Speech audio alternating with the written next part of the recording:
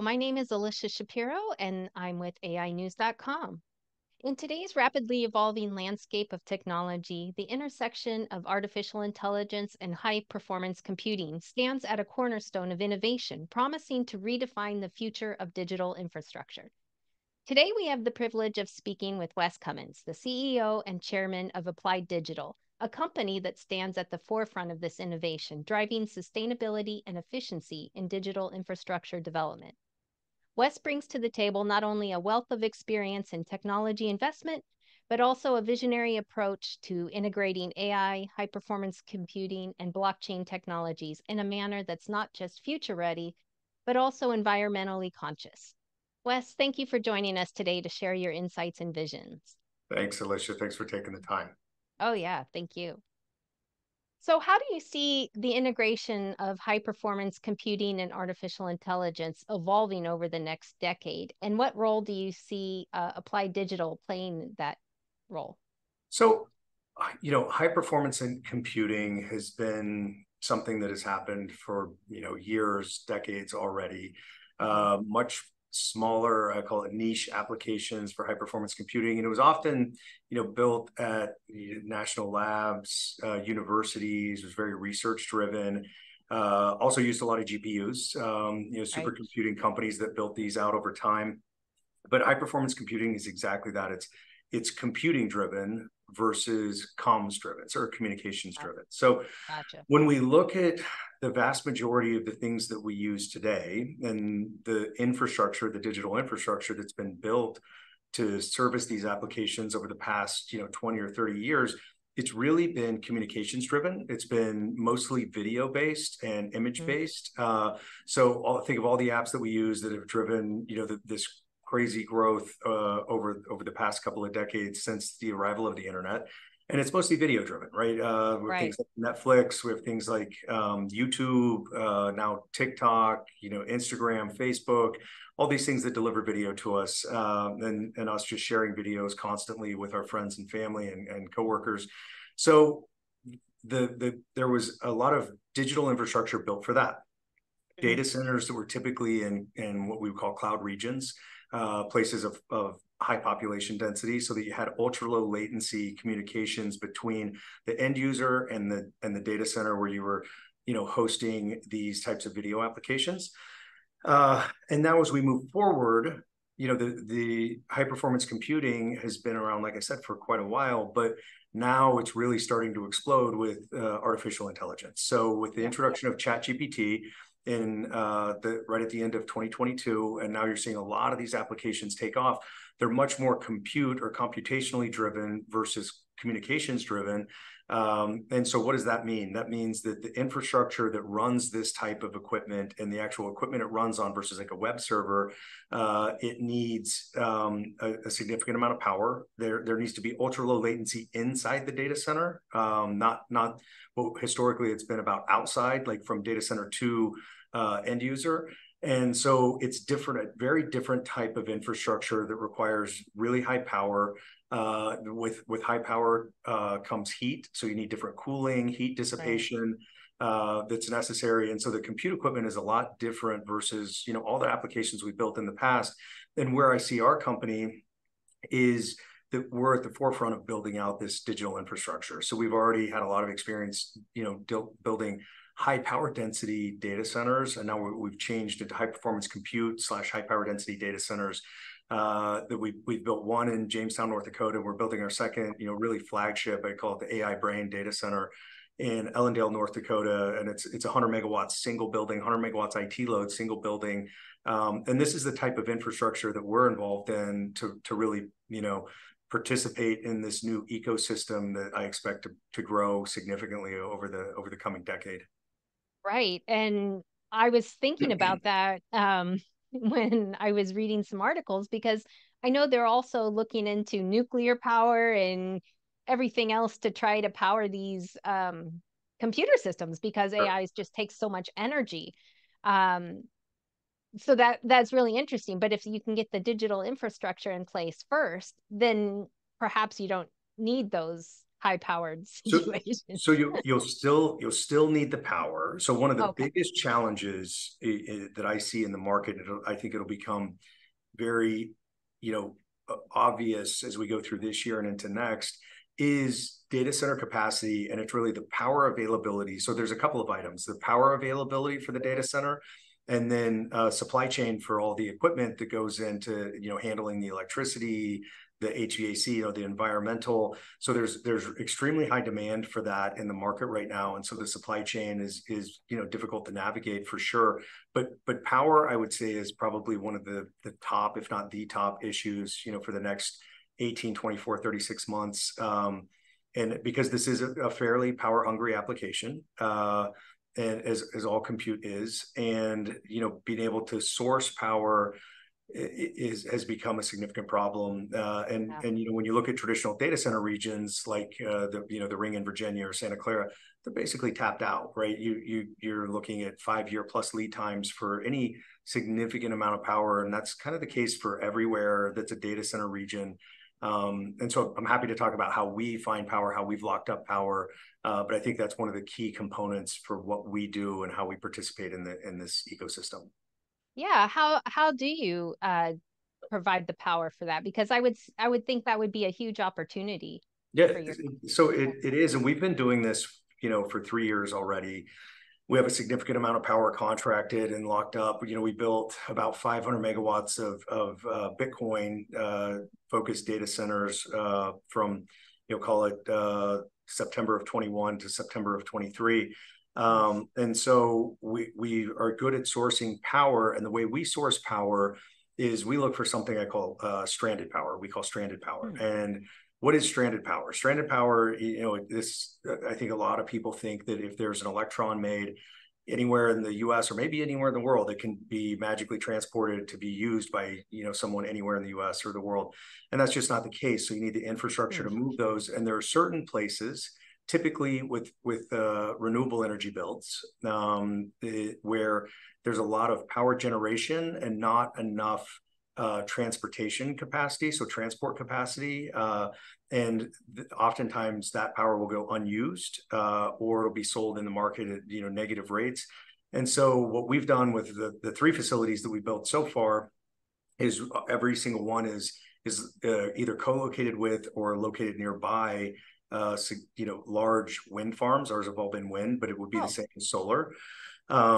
And so there's, you know, at our site in Ellendale, North Dakota, a significant amount of wind power. I believe it's maybe close to 2 megawatts feeds into the substation where we have built our data center.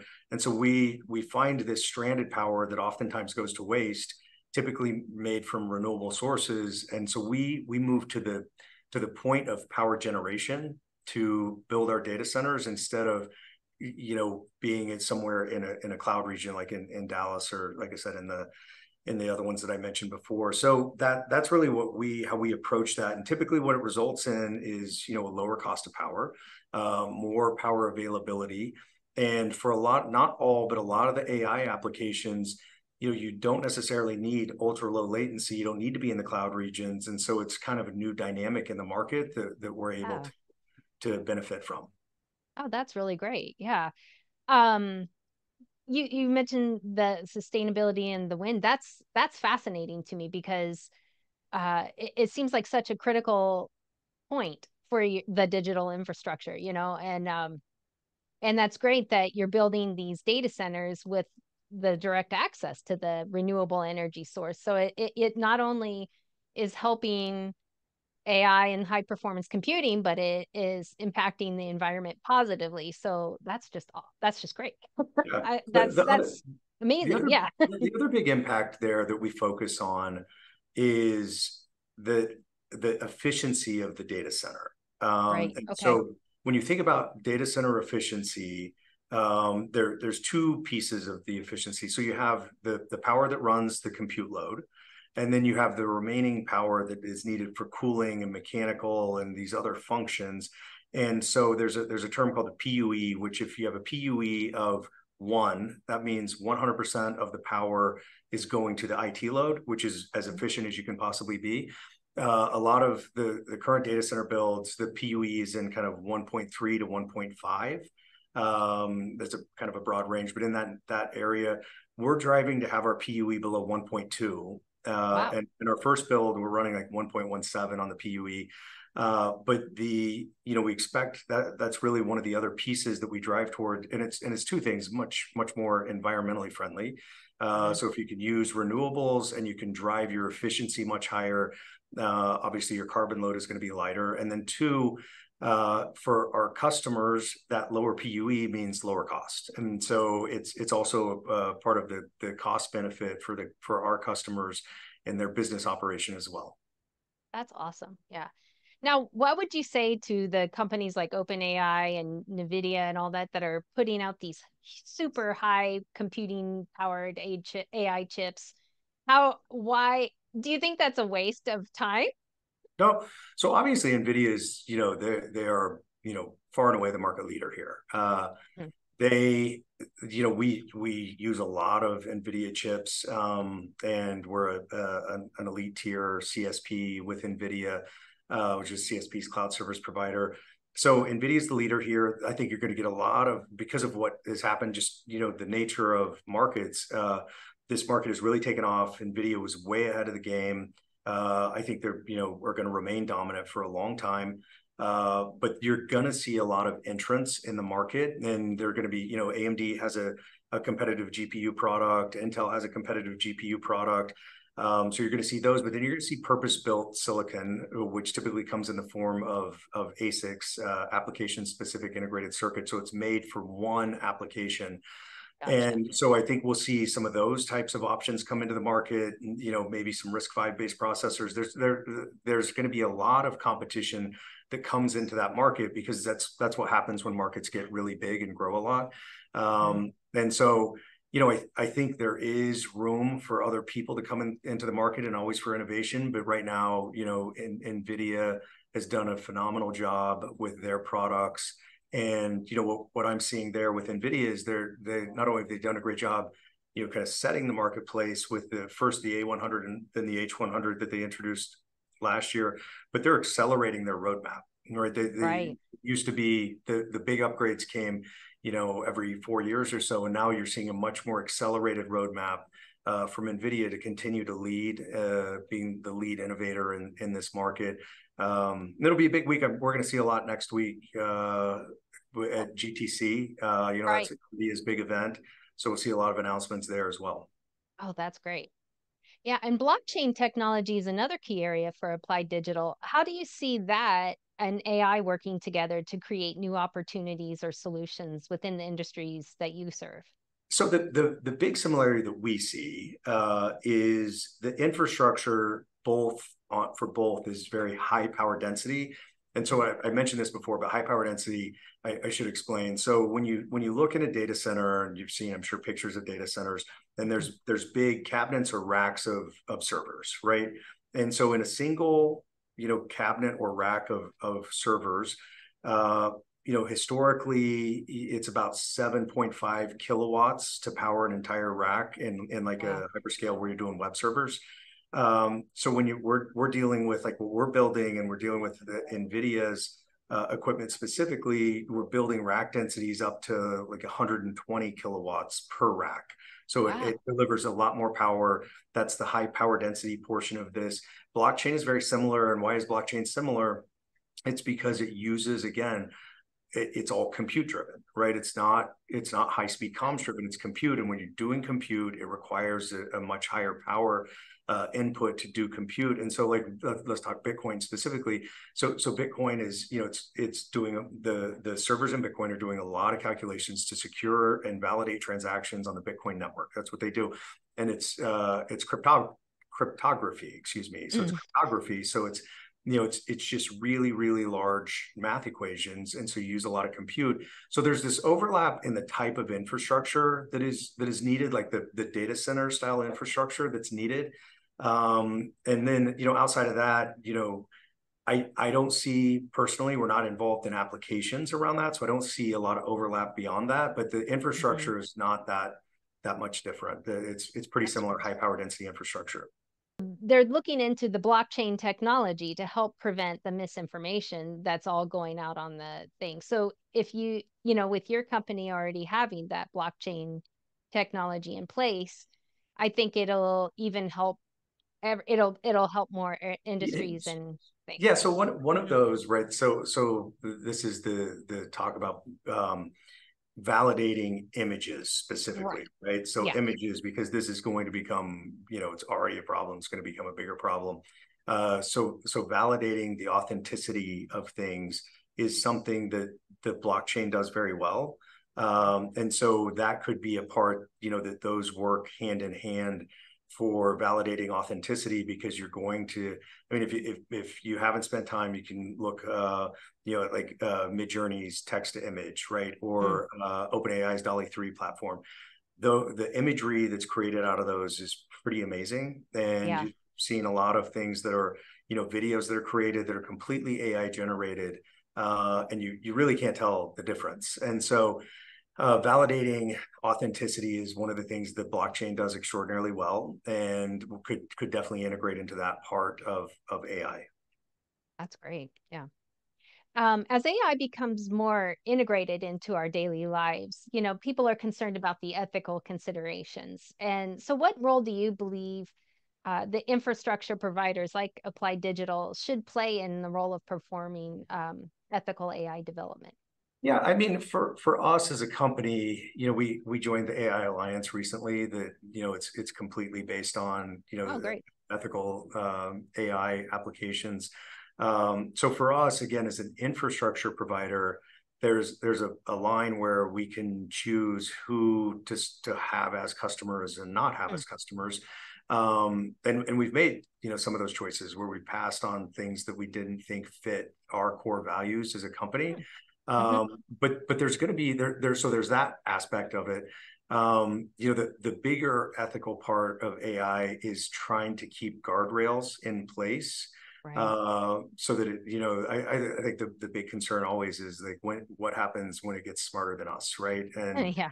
And so that's a little bit beyond our pay grade as the infrastructure provider. But we will have our input and be involved as much as possible. But there's kind of two big differences in kind of ethical AI. There's the things that we're talking about watermarking. You get all these deep fakes that go on. Sad things like the stuff that was going with Taylor Swift recently, and all Oh, these yeah. fake nude images, and that's going to be a big issue. So that's one side of it, and that we can control pieces by not allowing access to our infrastructure for applications like that to run. The larger question, of when not letting AI get away from us and get smarter and not keep it controlled. That's again something that we can try to be involved in, but it's not really where we sit in the ecosystem. Right. That makes sense. Yeah. And as a leader in a company at the forefront of AI and high computing, performance computing infrastructure, what is your personal vision for the future of AI, and how does that apply with Applied Digital's vision? Sure. So there's two pieces to this. There's the what we are going to do inside of our company, and then there's kind of what I think the world is going to do with AI and kind of where it goes. So for us as an infrastructure provider, the goal is to provide highest performance, lowest cost, most efficient infrastructure for our clients to use and our customers to use. And that's super important for our business. That's our one of the things that we'll have to compete on. And so the lowering power consumption, lowering costs, being more efficient, higher uptimes, that's a real focus inside of our company. And then as I look at the kind of the AI landscape in general, the large language models that wowed everyone at the start with ChatGPT, those are going to proliferate everywhere, right? You're going to Okay. see so many companies, whether you're consumer facing or inside, are going to have an AI chatbot, that's Yeah. going to be customer service or your help desk inside the company or whatever it might be. That's just the starting point. I think you're going to see a lot more of that. The image video generation, whether it's for entertainment, whether it's for marketing, for advertising, there's going to be a huge amount of that takes off. Yeah. And it's already taken off. So that's Hmm. going. And then we've seen co-pilots, and I think you're going to see a lot of co-pilots show up. So Yeah. Microsoft with their Copilot, Gemini at Google, right? You're going to get all of these kind of helpers inside of your application that you're already using to make you much more efficient. GitHub was one of the first ones out there with Copilot. And I was reading the GitHub, the Copilot's writing now over 50% of the code for the programmers. And so you're Wow. making people much, much more efficient. Mm-hmm. But there's one that I think will start to get talked about a lot more over the next 12 to 24 months, which I think is a massive application for AI, and that's humanoids. So I think Oh, yeah. humanoids will be a really large AI driven application. So mechanically, for the most part, humanoids are there from a Mm-hmm. mechanical perspective. They can walk, function, do tasks. It's been the brain development that has been much further behind, but with the compute power that companies like NVIDIA are bringing to the market and other companies bringing to the market, and the way generative AI is now working, I think you're going to see big advancements in humanoids over just a very short period of time. And there's Yeah. a few companies that are interesting to watch out there on the humanoid front that are definitely leaders in the field. But the reason it'll be big for a company like ours, right, that's providing infrastructure, is it's mostly going to be visual training, so video image-based training, which requires a lot of compute for High this. computing. Mm-hmm. And so I do think that's a market that hasn't really taken off yet. But all of the pieces of the puzzle are there now. That's And great. that's probably a scary market for people, right? That's kind of one of the scarier ones. But I think it'll be eventually people will realize that this is a really helpful item to have. But I do think that's one of the next big applications that we'll see for AI. That's awesome. Yeah. And with your extensive experience in technology investment and company leadership, what advice would you give to aspiring technologists and entrepreneurs looking to make a mark in the AI or high performance computing sectors? It's a fast growing market. It's we'll see. Typically in extremely fast growing markets, you have kind of ebbs and flows, Hmm. and so you have to be prepared for that. It's not generally always just a straight line up, but it's probably the most exciting technology revolution that we'll see, in our lifetimes. The internet was exciting. Oh, yeah. There's that was, a huge change for everyone. This is that next step function. Hmm. And so anyone who's looking to be in the space, I think it's got extremely strong long-term prospects, Hmm. but you have to pick, there's so many places, just like any industry, there's so many places to be. We're focused on infrastructure. Right. But there's, there's the applications, there's a whole software layer in the ecosystem that helps companies develop their applications and train their models and do all of this. So there's a lot of pieces that you can be involved in this industry, and I think it's one of the greatest opportunities that we'll probably ever see. Oh, yeah, for sure. And so maybe niche down and pick a niche that would maybe suit their best interests and abilities. So one of the biggest, so this is just really more of the change Hmm. in the way technology works. So um, a lot of the companies that we work with that have products that are in market that have millions and millions of users, you would think that they have a large employee base, because historically, if you're doing, because people think a lot of AI is software 3.0, and so what do you do with software? You get a lot of coders, right? And then you make the Right. software, and they work on improving the software, and you make a product. But here you can make these products and kind of make the software with much fewer people. And so Mm-hmm. some of the companies we work with, like I said, have millions, if not tens of millions of users on their application, and they'll have 10 to 20 employees inside the company. It's really interesting, and if you learn how to do that, you can create the right application, a new application, be in a space where it doesn't really require this huge amount of manpower that it used to require to do Yeah. that. It's more like easy app development, like on the app store. But it's an interesting place to be in. And so if it were me, as just a one person looking to get into the space, I would be looking at that part where you're looking for that application. Now the cost does come in on finding the compute power to develop your application, because that is kind of expensive.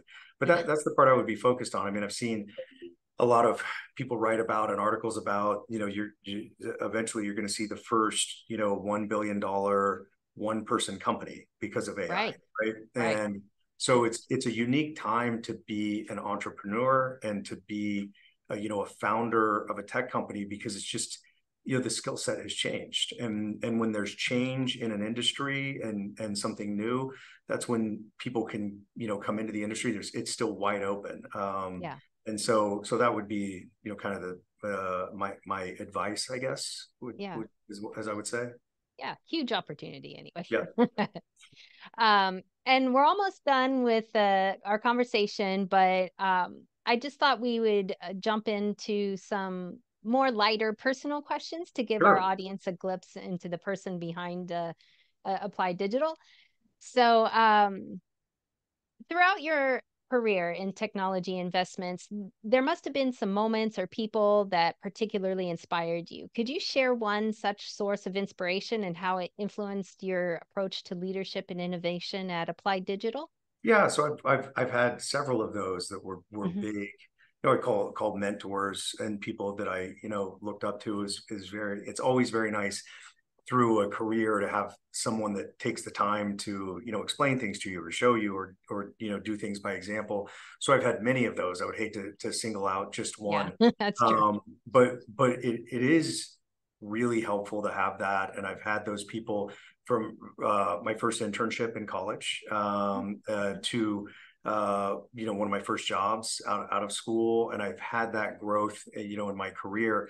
But it's really been, I've been able to work with some really great people that have kind of helped me grow up to the person I am. And I've had failures for sure, and you learn a lot from failures through your career.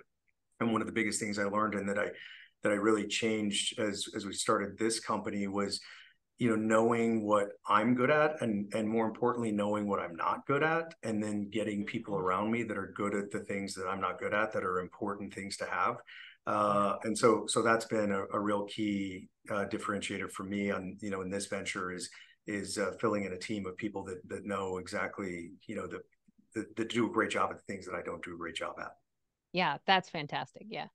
And when you're not leading the charge at Applied Digital, how do you like to spend your free time? Are there any hobbies or interests that might surprise people when they learn about This is always the one. them?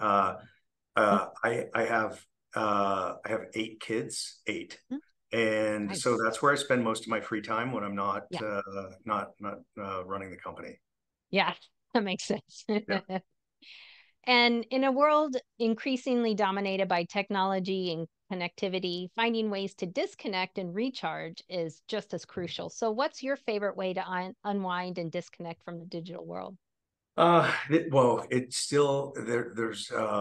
I'm still connected to the digital world, but the best way for me to unwind is some time away from the kids with my wife, and Oh, we that's like to nice. spend time. And if we can catch that a couple of days a week, and maybe once on the weekend or something, that's really the time that helps me unwind. If it's a walk or dinner or whatever, but a little quiet time that is just for us. Hmm. And then I like to play a certain frequency of music in the background. You see the speaker behind me that is like a calming type music that keeps me focused during the day. So Focused, yeah. That's great. Well, it's been an absolute pleasure discussing AI and high performance computing with you today. Your insights not only put a spotlight on the path that Applied Digital is carving in the industry, but also highlight the broader implications of these technologies. So, as we conclude our conversation, I just want to thank you for sharing your time and your thoughts with us. Your blend of professional abilities and personal passions are evident, and they offer a rich perspective that's both inspiring and thought provoking. So, to our audience, we hope this dialogue has sparked some curiosity and encourages you to explore the vast possibilities that AI and high performance computing hold for our future. And you can learn more about Applied Digital by going to their website, applieddigital.com. Wes, thank you once again for joining us and for this fascinating discussion. absolutely, thanks for having me. I appreciate it. Yeah, thank you.